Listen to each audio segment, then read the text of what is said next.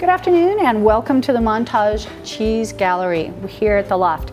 We have over 150 cheeses at any given time, and we also have accompaniments and honeys. We have a little sub-honey gallery with about 100 different honeys from 38 to 40 different countries right now, and different flavor profiles of the honey and the accoutrements that we create accent all the different cheeses that are in the gallery.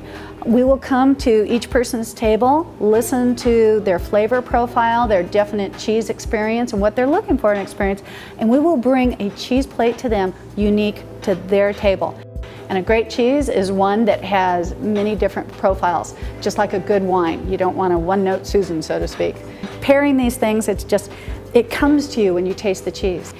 We had a beautiful Tombe de Creuse, and is a gorgeous, gorgeous French cheese up from the Savoie area.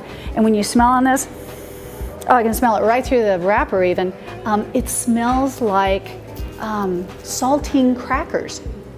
And it tastes like that too. And so what goes with saltine crackers? Chicken noodle soup, you know? So we took a mirepoix of carrots, onions, celery, and so forth, and diced it up in a little brunoise, and then put it with chicken stock. Beautiful chicken stock, a little gelatin, and then when we put it with this, every guest we serve it to, when they put it in their mouth, they go, oh my gosh, it's like Thanksgiving.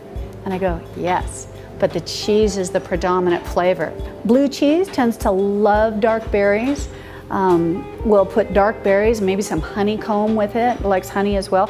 People that aren't so used to blue cheeses, we'll tell them, try it with a little honey, and we might match different honey flavors with the different blues. And we'll say try with it because it'll soften it enough to take the bite off, but still leave all those beautiful flavors of the blue so they can enjoy it. And they become blue lovers, kind of through the back door. We'll do a beautiful goat's milk cheese that has herbs on it, and a tarragon chèvre from France that's called Fromagier, and we've made a strawberry lavender reduction that'll pick up on that. Well, I should say another one. Beautiful goat's milk from Texas called Hoya Santa, and it's wrapped in a Hoya Santa leaf, which is like this big, and they've taken it and they've dunked it in a plum brandy to keep it supple, and they've wrapped a little chèvre in it, and when we cut it, it tastes of sassafras or root beer. So another thing that we do off these beautiful red grapes, we make our own raisins, and then we marinate them in vanilla cognac for months. And when they put that together with that little chèvre, beautiful, beautiful root beer float just going on in your mouth.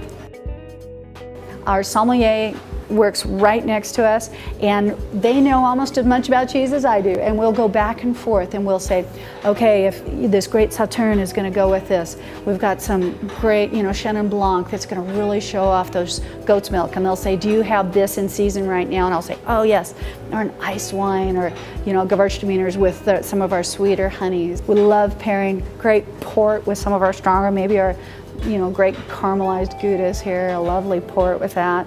So we work as a team, as we do in just about every other area in the Montage, to bring the best experience to our guests we can.